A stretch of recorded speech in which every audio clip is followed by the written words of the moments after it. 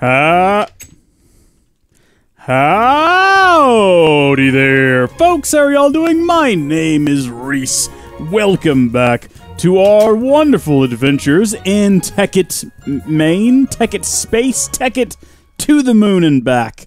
And today is moving day? Not exactly. We have to have somewhere to move to. It's very important to me that we have a place to move to before, we actually start the move. Also, I've tweaked the colors once again. I've been going back to the earlier episodes of this series and like throwing them next to like the past few episodes. I'm like, oh, it's washed out. It looks wrong. I don't know why.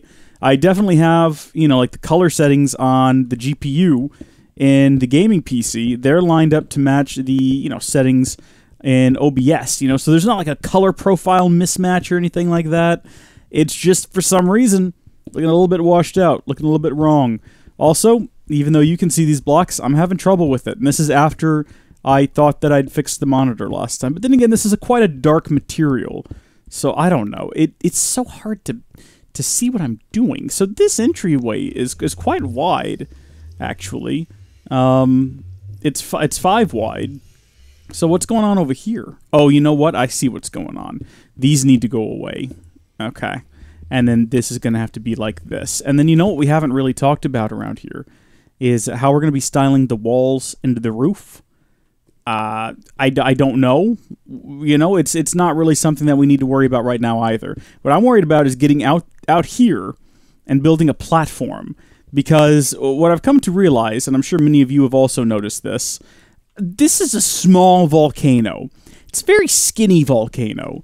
And having a base inside of this volcano is just not plausible unless it's a series of very small rooms that get even smaller as they go up. So it's not going to work. I liked the idea of launching the rocket from the middle of the volcano and having it shoot out the top, but that's where the lava is. That's our light source. Also, sandstone. I was thinking about this, right? I was editing a video and I was like, why don't we just use lamps? I can make an inverted white lamp. And that looks close enough to marble, doesn't it? And then we could just have a glowing floor. But then I actually looked into the recipe here. And bone meal and glowstone? I mean, if we had some way to transmute items more quickly and easily than what we have currently with Project, like Project E, that would be way better than Equivalent Exchange 3, which is what's in this pack. And my gosh, I don't know. I think we need to start shooting for the stars, or at least the moon. The stars is a bit of a stretch. I'm pretty sure there's only one place we can go. We can build a space station, but that's not really going somewhere. That's making a place to go to. And I guess you have to go to outer space. You got to go to outer space if you want to make yourself a space station. That's what I talk like when my mouth is sewn shut. Well, I guess not my mouth. What's happening there is I'm talking with my tongue not moving. Like if I had a numb tongue, like Jar Jar Binks when he gets hit with the pod racer. My tongue is numb, but the tongue is numb. I don't know what I'm doing anymore. I'm so out of the habit with these sorts of things. I was talking to my friend about this the other day. I was like, oh yeah, I've decided to I'm going to go back and finish that one series. And they're like, why? I was like, I hate to leave things undone. And they're like, that's the most Reese thing I've ever heard in my life. Respect it, though. I was like, well, thank you. I appreciate that. So, but I did definitely have to explain because it seemed nonsensical why I would return to this by choice. Oh my gosh, I have a problem. Oh no, you folks aren't good. I can't stop.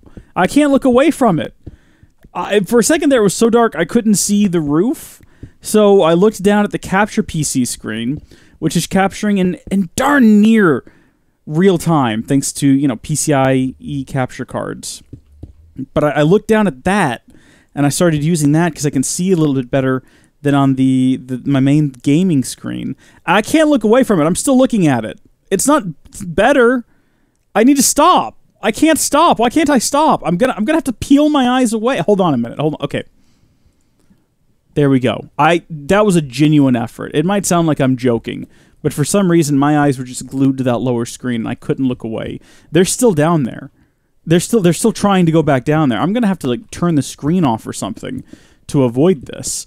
We're not going to record this entire thing. Well, we're going to record it. I'm not going to sit here and make you listen to me babble on, because Babylon, it's more than an empire. It's a way of life.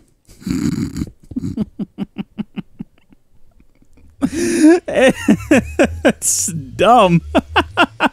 So dumb. I'm sorry. I'm in a good mood. I had ice cream earlier, so I'm feeling particularly happy. Sugar does that to a person, right? Sugar cools the soul, or warms the soul. Ice cream cools it, so my soul is now in the perfect state of cool and hot. That's what I'm trying to get at here. So let me just kind of give you a brief idea of what's going to happen. We're going to come off of here, and we're going to have a big platform kind of elevated off the ground. We'll have some pillars going into the ground to support it, and then we'll put like a little roof on top of it, maybe coming right off the volcano and kind of going around, and we'll have to build it out of a material. What are we going to build the roof out of? Are we going to build it out of sandstone? Are there sandstone steps? Can we build that? Hold on. Well, I mean, we can have any kind of step we want, right? Because we've got carpenter stairs. Let me see what we got with sandstone. Oh, it warms the cockles of my heart. Sandstone stairs. It warms my heart the way you love my raisins, big guy. If you know what that's from, maybe keep it to yourself and don't admit it. It's not a badge of honor, really. I did make more cookies. I don't think we touched on that in the episode where I made the cookies, but we were going into the Nether, and so it's been a couple episodes ago now. But I really needed a food source, and it seemed like a good idea to go in there with that. Now, of course, we did start up an operation to get more sand using pulverized cobblestone from our mining apparati down here, which we have not yet... There we go. We can manually sort it. We haven't started sorting these things off into other containers. I'm not too worried about it filling up right now, though, because it seems to have plenty of space. Although it is going pretty quick. I don't know if y'all knew this, but you can actually tell the strength of the beam, or how much power is going through there, by looking at the beam. So you see the little blue beam, and then as it goes up there, the little beam gets a little bit bigger as each subsequent beam joins it. So if you look through here, you see how bigger that... you can't really... They do kind of pulse, so the extra energy comes in waves, but you saw it pulse there for a second. And speaking of, if you look at this, it'll show you how much MJ it is currently consuming, and as you can see, it goes up and down pretty rapidly. So we're not getting a consistent flow of power. But I don't know. We talked about Steam, but that just seems like such a hassle at this point, Especially since I don't think we're going to be running this thing much longer. I mean, what do we really need to build a rocket? Just a bunch of iron, right? Got to build some gear to wear so we don't die on the moon. That's all pretty straightforward. All right, sandstone. We got plenty of it. Well, we've got plenty of sand, and we can transmute that into stone. Why is my shift button not working? What's happening? Shift? Can we not shift click into things? No, we can. It's just my shift button's not working. Dang flobbit. Well, folks, I just went on an odyssey. Fortunately, it looks like the footage saved, so I didn't lose any of it. But just for a moment, let me tell you a cautionary tale about buying RAZER products. Now, when I first bought RAZER products, they worked flawlessly, and they functioned expertly, and I couldn't have a complaint in the world to lodge with them. Everything was a hunky-dory. I actually had a subscriber comment and say, don't buy RAZER. Don't do that. They make garbage. And I was like, oh, no, they simply do not. It cannot be true. I question you and your knowledge because the products are expertly crafted and delightfully functional. And I'm having no trouble with them whatsoever. And that was true, believe it or not, for many years. I did not initially have trouble with the RAZER products. They were working great. But over time, my RAZER products are a little older, so they still use Synapse version 2, which would not be an issue if they continued to update Synapse 2. They don't. Take a nap. So I have a RAZER mouse with 12 buttons on it. I think it's the Mamba wireless might be, on my Mac, and I adore it. I adore the functionality of the mouse because it allows me to have all of my editing buttons right at my thumb. So I can switch to a blade tool, to a select tool, to a trim tool. I can do all of that without ever, reaching for the keyboard or moving the mouse across the screen. I just touch a button, and my fingers are so so familiar with it that we're at a point now where I can't edit without this functionality. Some of you may remember a couple of years ago there was a macOS update that broke Synapse, and I didn't edit for about 2 weeks because I threw one in the timeline and I realized I don't know what the keyboard shortcuts are anymore. No clue whatsoever. I'm so used to them being at my thumb tip that I had to wait for the Synapse update to come out so I could continue using my mouse with the 12 keys.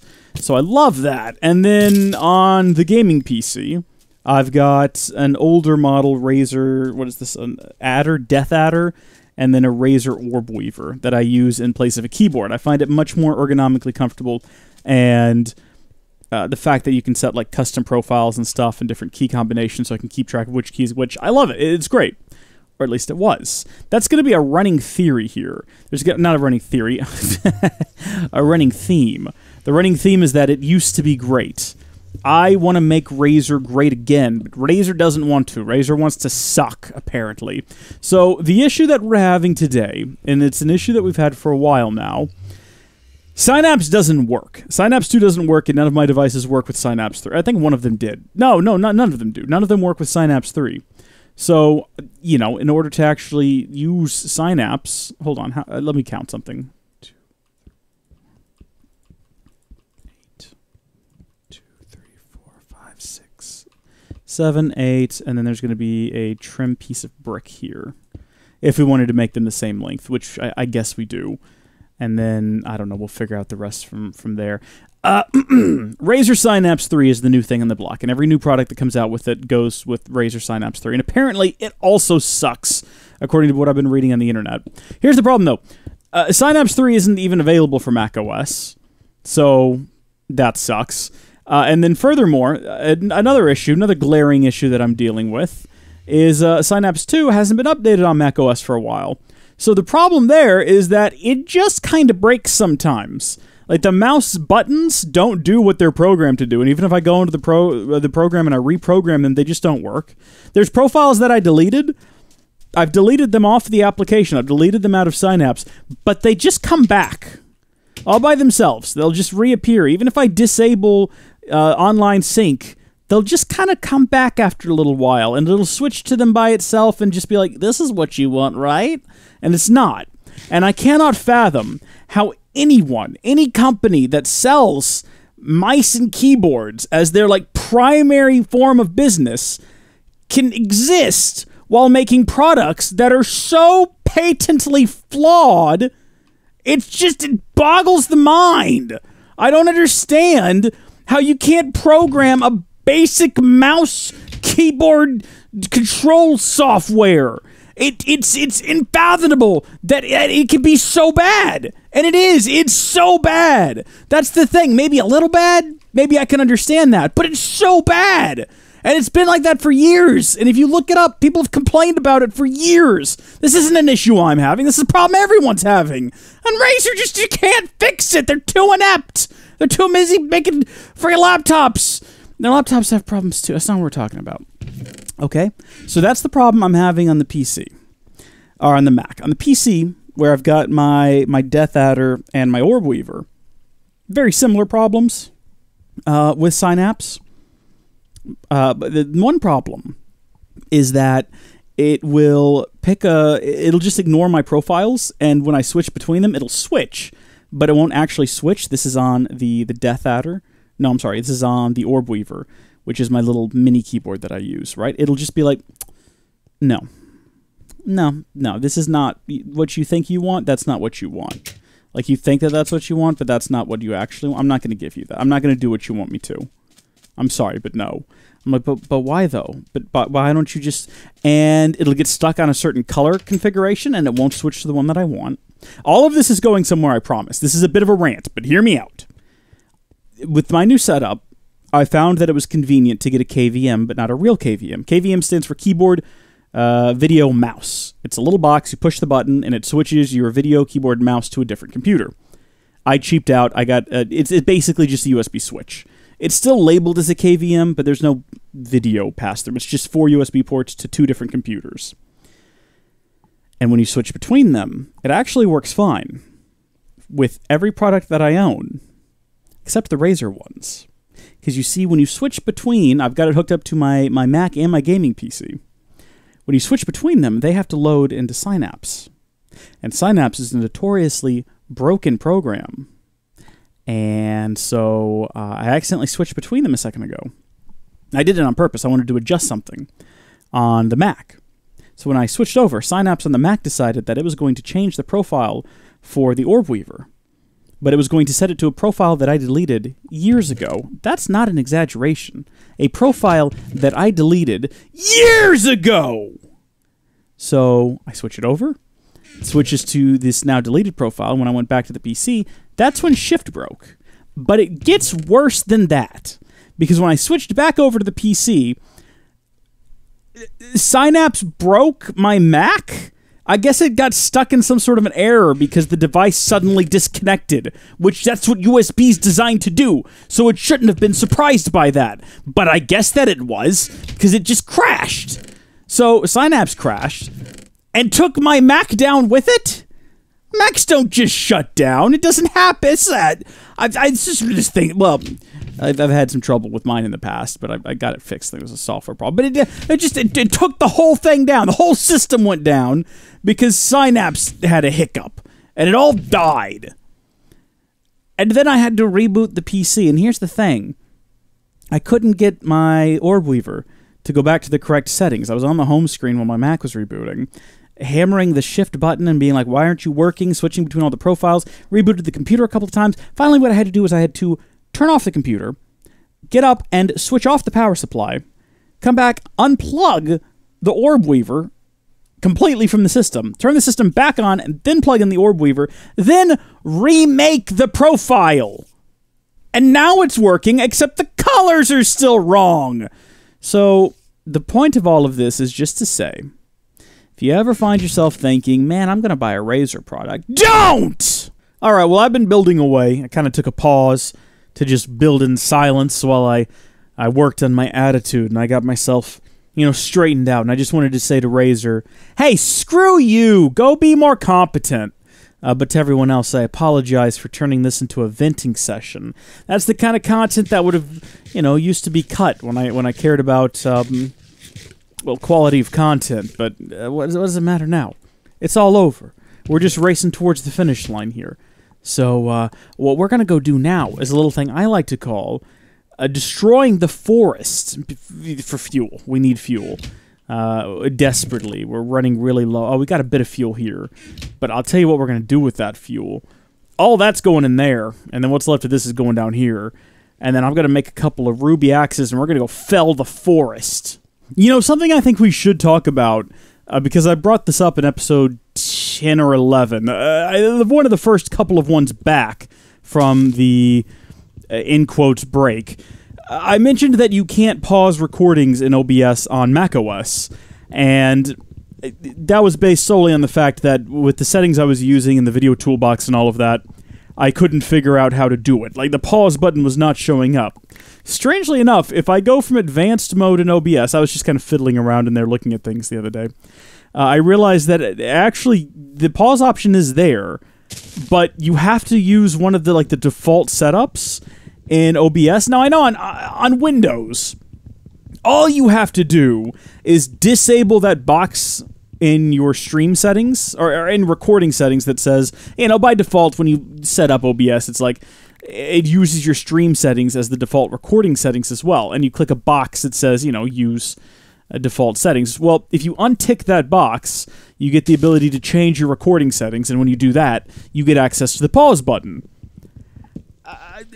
Not so on macOS, right? Because I'm not using the same settings as streaming. In fact, the streaming settings are still the default settings. I haven't touched them because I don't stream.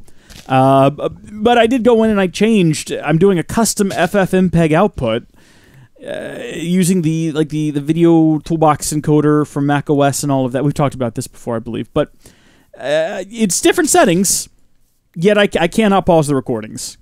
If I go in and I change it from advanced to simple, literally any of the simple options will work. It'll give me the option to pause recordings. Unfortunately, the video quality is garbage. It's not good. It doesn't look good. and when I crank it up to like lossless mode, for example, the computer starts to throw a fit and starts to drop frames. So I don't know what the deal is. I suppose it's possible that maybe, you know, if I really want this as an option, I might just have to go ahead and... Hold on a second. Let me throw some salt in there or something so I can pick up these blocks of wood. My inventory is all crowded up already. I kind of want this stuff, though. What do I not need? What do I really not need? Bones could be useful. Stone stairs. We can just make a billion more of those.